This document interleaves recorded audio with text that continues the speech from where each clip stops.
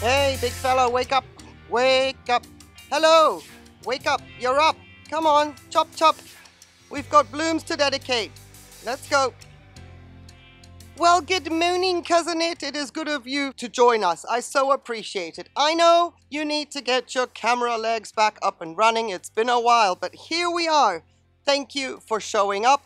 And thank you for coming to join us on the patio at the end of November for another edition of Blooms for You. This is my Maxillaria variabilis, lovingly called Cousin It.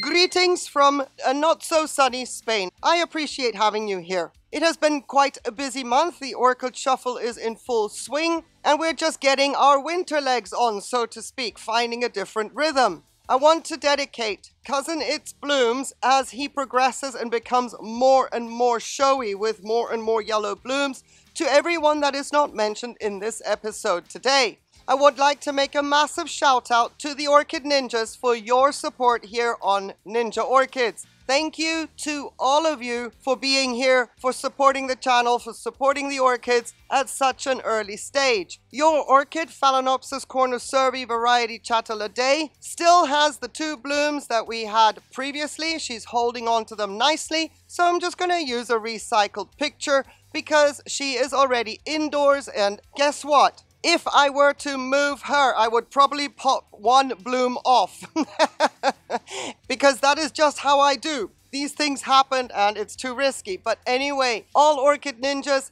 thank you so much. If you want to become an Orchid Ninja, well, check underneath the subscribe. There's a join button. Click on that, see what perks you have, and please consider yourself super welcome to join in the Orchid Ninja gaggle. Everybody's support is so appreciated. Watching the videos, if you haven't subscribed, that would be amazing. Please do so. If you like what you see, not just when it comes to the blooms, but the fact that I do go and check a list out of every name that appears on my channel, be it as a subscriber or in the comments. Everywhere I have a new name, it goes on a list.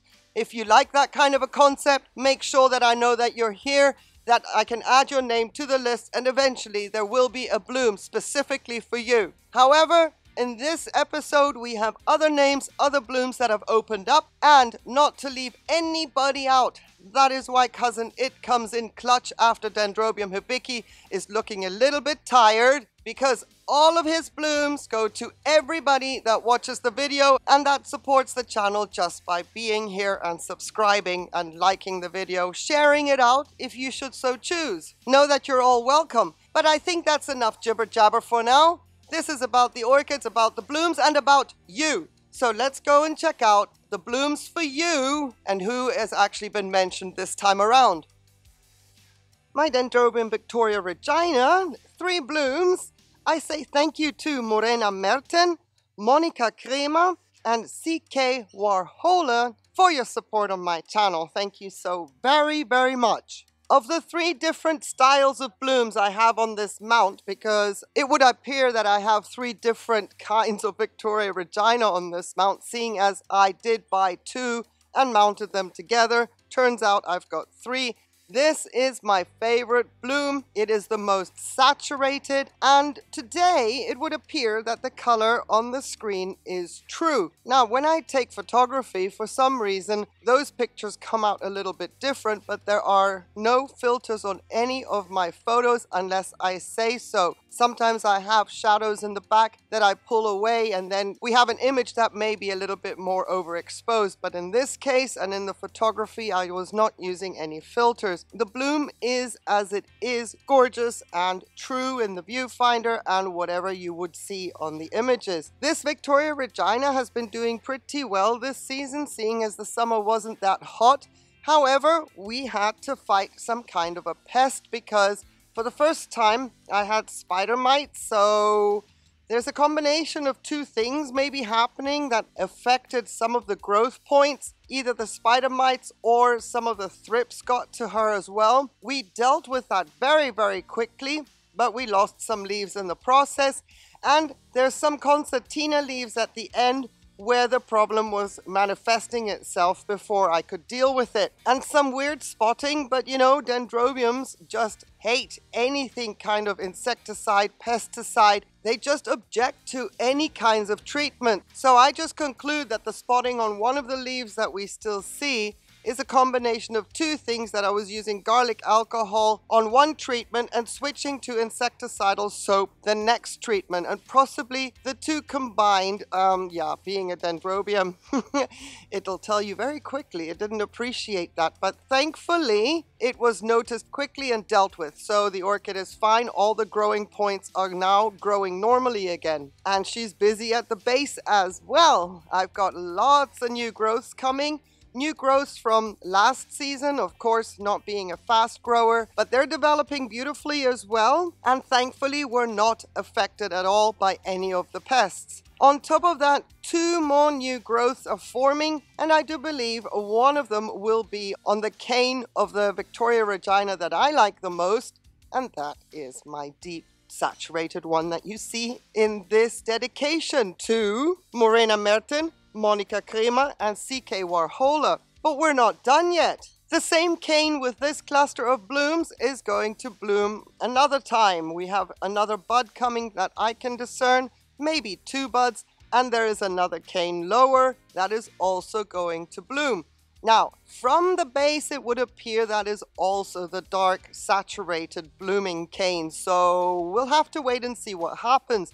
This orchid at this time is very, very busy, and I am loving it. It's her prime time temperature-wise. The days aren't as hot and the nights aren't too cold, even though she can go down to 5 degrees Celsius, which I have had in the past. But I'm enjoying the progress very, very much. I also took some moss off the base because I didn't like how aggressively the moss was growing up the canes, and I exposed some roots because I was a little bit concerned as well about the quality and the status of the mount. How is it handling and coping with that moss on it? But it would appear that the mount is still doing great. One day I'm going to have to deal with this orchid, but for that I'm going to have to find a beautiful baked piece of cork bark. Now is not the time. Now is the time to once more say thank you to Morena Merten, Monica Crema, and CK Warhola for your support on my channel, for your comments, and your constant warm welcome when I see you elsewhere around the tubes.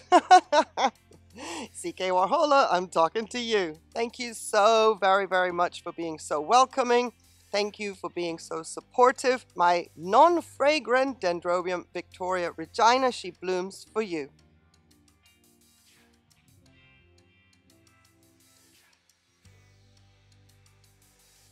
Guess who this is? This is Fusarium Discovery of 2022. This is Brassocattleya Goldenzelle. And this bloom goes to Lynn Bristol, who lives in Orchid Paradise. So Lynn, I know that you probably have the perfect conditions of everybody that would want to grow orchids al fresco. It just so happens that as Goldenzelle opened up, your name came up, and this is the bloom for you from me to say thank you to you for your support on my channel, and know that you are appreciated. Thank you for everything, for the encouraging comments and all the updates that you provide regarding your collection. Yes, my bloom is a little bit wonky, but can you forgive her, please? She still smells nice. She's got a beautiful lemon floral fragrance, not very intense on the lemon front, but there's sort of an essence of lemon mixed in with the floral fragrance that you can sort of expect from any Cattleya. She's been open now about 4 days. I've been sort of watching this bloom with a little bit of a side eye, as you can imagine, seeing as we discovered Fusarium in the rhizome earlier in the season. But it would appear that the orchid is doing okay. Not good, not great, but she grew some fabulous roots into the pot, which is amazing. However, now you can see how desiccated those pseudobulbs are. Even the latest pseudobulb is desiccating already. So I didn't want to miss the opportunity, A, to update on the fact that Goldenzelle did bloom, and B, to dedicate to you, Lynn Bristol, this gorgeous bloom, but I will be taking the bloom off prematurely because the orchid needs to rest and gain her strength. Those pseudobulbs getting that shriveled that quickly, based on what time of year we are heading into, I had something similar like that happen to me where I thought we were heading into spring and I promptly lost the orchid. Not to fusarium, but for the reasons of stress and letting her bloom. So, Lynn Bristol, a beautiful pale yellow. The colors are true on the viewfinder. She's a little bit richer in the photography, but that pink flare on both petals and sepals, that is becoming a little bit more dominant as the orchid ages and matures. This bloom, I am extremely pleased to dedicate to you because this orchid could have been in the bin a couple of months ago. Very, very easily. So Lynn Bristol, a very special bloom from me to you with a major, major thank you for your support on my channel.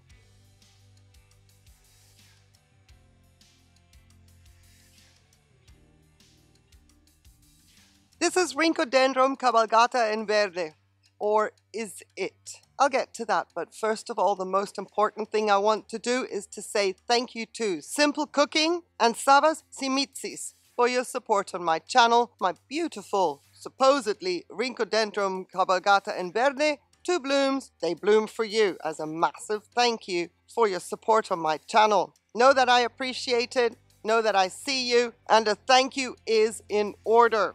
Now let me explain myself here and why I say or is it. You see, the parents here are Rhynchodendrum Cabalgata and Coilostylus or Epidendrum ciliare. I have both parents.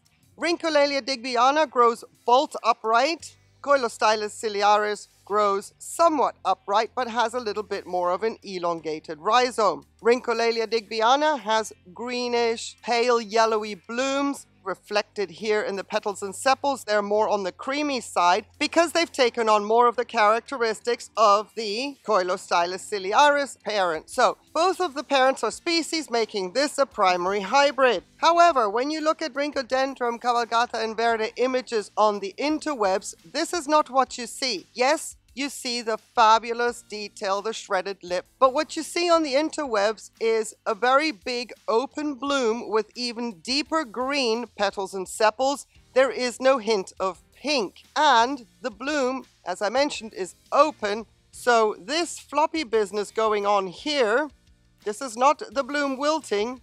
This is the characteristic of the orchid as it blooms in my collection. Another thing that makes me doubt a little bit whether I really should call this the Cabalgata in Verde is the fact that the back of my sepals are pink. Now, I love it. The first year, I'll be honest, I was not too keen because I thought, are you going to open up or what's going on here? First time bloomer for me back in those days, and I thought, well, the second blooming, we'll get our groove on. It's never manifested itself because every subsequent year that this orchid has bloomed for me, I've got the claw in the closed shape and the pink blush on the sepals. However, we have a lot of varieties when it comes to the orchid hobby, and the parents are confirmed. So, being that the parents are what they are, this is a Rhynchodendrum Cabalgata in Verde, even though it looks nothing like the other ones on the interwebs. I got myself something most unusual, but I love the blooms, and I am so grateful that she's a reliable bloomer for me, year in, year out. And give these blooms once again to Simple Cooking and Savas Simitsis. But there's more to this orchid than just these gorgeous blooms. Of course, for about 11 months, we just grow and enjoy foliage, or in my case, guard the foliage so that nothing happens to it, as in sunburn or pests. This orchid happens to have 2 leads, and the second lead has not bloomed for me ever. The second lead also grows very, very early in the season, and then, you know, it just matures and produces roots. And then the lead that you see blooming now, that is the one that has always bloomed for me. And being a tease that it is in the viewfinder, you can see the second lead is right here. This is the first lead blooming. And because of light training, I want it to grow back into the pot. You can see even the sheaths are still not ready to come off, whether the sheaths here are pretty dry. So it would be very nice to one day have both leads blooming and then a staggered blooming because they don't grow at the same time. We'll have to wait and see if that happens. There's also some much needed maintenance due on this orchid. Ta-da! That is correct. 2023, we have work to do. But let me tell you a little bit about her fragrance, because both parents are nocturnally fragrant, and yet this one, for me, has the freshness of the lemon of the Digbyana as well as its parent, the Coilostylus ciliaris, during the day. It is very faint, but it is there. And I believe that it is pretty faint during the day because at night it does get a little bit stronger. However, in my blooming alley, she makes a statement and I know that she's in bloom. So considering I'm saying faint, imagine how intense the fragrance is at night. It is absolutely delicious with both parents being highly fragrant. This orchid, of course, is going to be super fragrant as well. My only surprise is during the day, not just at night. And I love the way this orchid also teases you with its sheath within a sheath within a sheath growth. Look at that. Outer sheath, next sheath. Next layer, and then we have a sheath that produces the buds. Ugh, you can't imagine when you see that for the first time and you're going, what are you doing? Sheath and sheath and sheath. That is her little quirk, but I do thoroughly enjoy it. And yes, even though she looks a little bit droopy, I find that now with the pink contrasts, there's some kind of character in her, and I have come to accept and love her. So thank you very, very much, Simple Cooking and Savas Simitzis, for your support on my channel. You've got Rhynchodendrum Cabalgata in Verde blooming for you here in southern Spain. Massive thank you to both of you.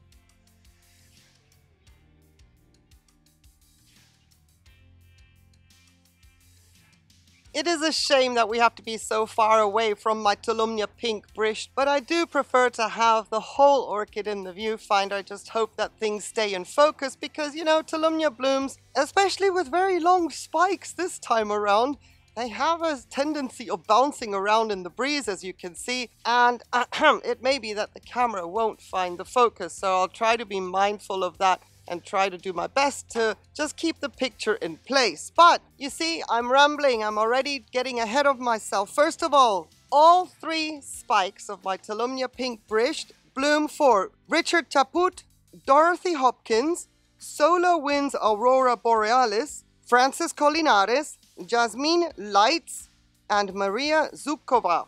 I hope you're into Tolumnias because your names came up as she was opening her buds. And this is one of the most vigorous Tolumnias that I have, apart from the pomegranate that is also super vigorous, having had to do a major scale treatment, vigilante kind of stunt all throughout the summer of 2022. And it is possible that I'm going to lose 2 more, so that's why I'm so glad that Pink Brisht is doing so well. I've never had her had such long spikes. She is absolutely amazing. And the blooms are a little bit larger than other Tolumnias in my collection as well. Clearly she's not fragrant, but oh my goodness, this pop of pink this time of year up against the hedge, it's just beautiful. So once again, a very big thank you as a sign of my appreciation. My Tolumnia Pink Brisht blooms for Richard Chaput, Dorothy Hopkins, Solar Wind Aurora Borealis, Francis Collinares, Jasmine Lights, and Maria Zubkova. Thank you so much for your support on my channel.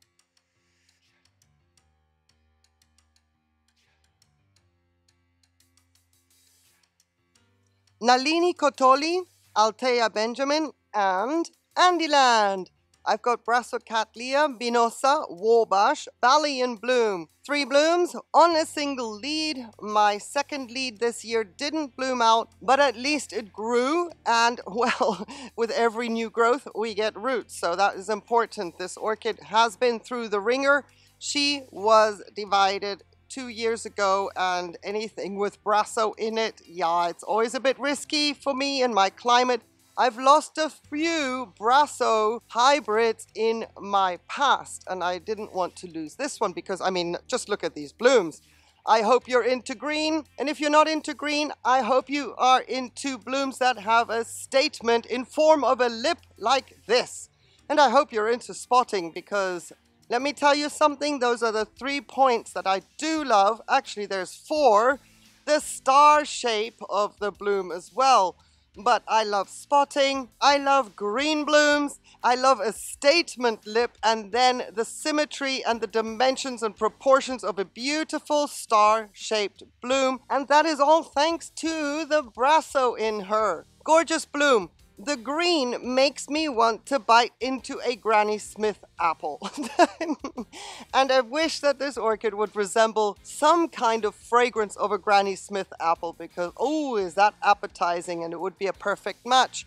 But no, she has a citrus fragrance. Maybe there's a hint of floral to her as well, but she mainly has that very faint fragrance of citrus lemon rind that comes from the Brassocattleya parent. Just gorgeous. And also, she's not only done with all her nonsense and spotting on that lip, and the sepals and the petals in the back are also spotted. So even though when you look at the orchid as a whole, you would think, well, that's green, thin leaves, green, thin petals and sepals, it's all green on green. And what you're actually seeing, what your attention is being drawn to, is the lip. On closer inspection, this bloom has a lot going for it. And yes, she is a happy sap producer when she produces the buds. So any of the white spotting you see around the back, that is nothing to do with a pest, scale, or mealybugs. That is all and only exclusively crystallized happy sap.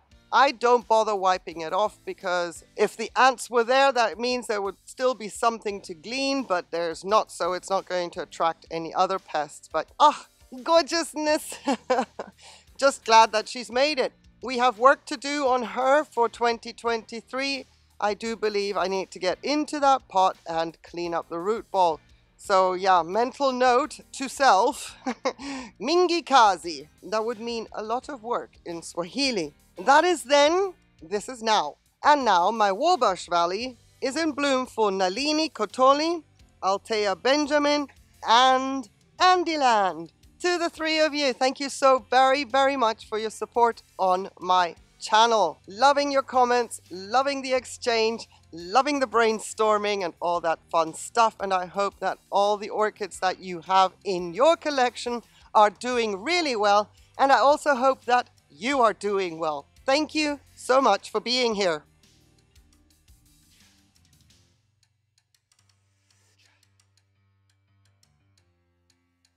And it is possible that I have to speak very, very quickly for this clip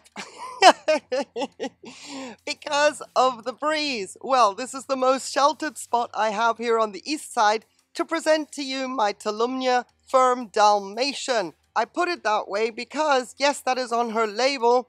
I'm not entirely sure if she is actually a Firm Dalmation, but my little Tolumnia Firm Dalmation is in recovery, so to speak, and she seems to have recovered pretty well from a scale infestation that I had during the summer of 2022. So I'm very pleased to give you 3 blooms, Mariana Tolosa, to say thank you to you so much for your support on my channel. We have a little bit of sunshine. It looks like there's more than there really is. It's kind of overcast and the sun is trying. So she looks a little bit more brighter. She has a more scarlet look about her as opposed to when I took the pictures while the blooms were in the shade. But she is not a big Tolumnia. She has tiny little blooms in comparison to the others that I have, but she is so, so charming. What I like about the details of these blooms is the fact that the ears look like little giraffe ears. If they were a little bit browny and a little bit bronzy looking, then you can see the shape of the little giraffe ears. They're also a little bit shredded on the exterior, and then with a little bit of sun, they also have a nice little sparkle to them. Totally, totally cute. Of course, she is not fragrant, but my goodness, I was not expecting to see this orchid back in bloom, and she is not going to be in bloom for long, simply because I want to protect the orchid. I want to make sure she gains strength, because I doubt that she's fully recovered. Let me just hold her a little bit and help her out. But it is just stunning. I do enjoy so much these darker, richer colors. I have a Tolumnia pomegranate that I thoroughly enjoy. I think they just bring a little bit of a pop of elegance Whereas even the yellow Tolumnias are beautiful, especially when the light hits them. But there is something about the depth and richness of these purples and wine red colors that I thoroughly enjoy in a Tolumnia. So, my little Tolumnia Firm Dalmation, thank you so much, Marianne Tolosa, for your support on my channel. I so appreciate it, and we will be blessed with a second spike eventually. For now though, these are all yours, Marianne. I hope you're doing well, and wherever you are in the world, that you're coping with your weather conditions, be they nice and toasty and hot, jealous much, or if you've already got snow and cold temps. Then I wish that you stay cozy and have lots of hot chocolate with marshmallows. Thank you, Marianne Tolosa, so much for your support here on my channel. Tolumnia Firm Dalmation, she blooms for you.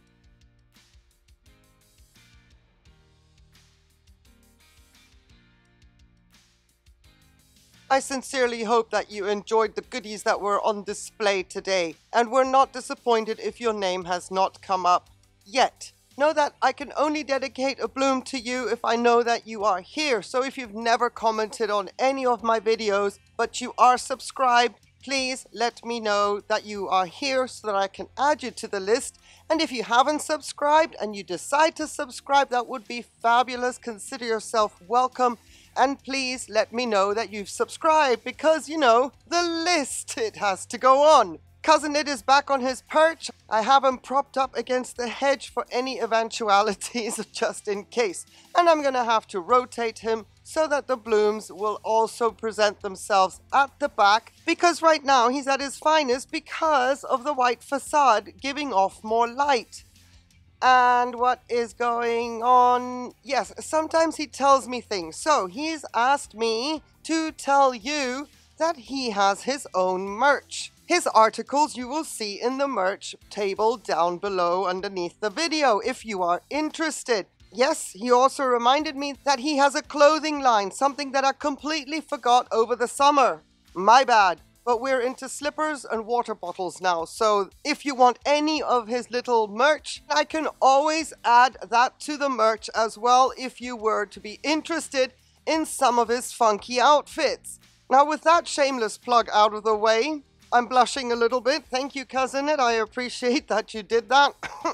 Awkward, but yes. Anyway, there is a merch store and Cousin It has his own merch. He's very proud of that. He says thank you very much for listening to him, and I don't know if he's talking to me or talking to you. Anyway, I am talking to you, and I am saying thank you so much for watching, for all your support. I hope that you have yourself a beautiful day, on one condition though, please, that you do stay safe. Take care. Bye.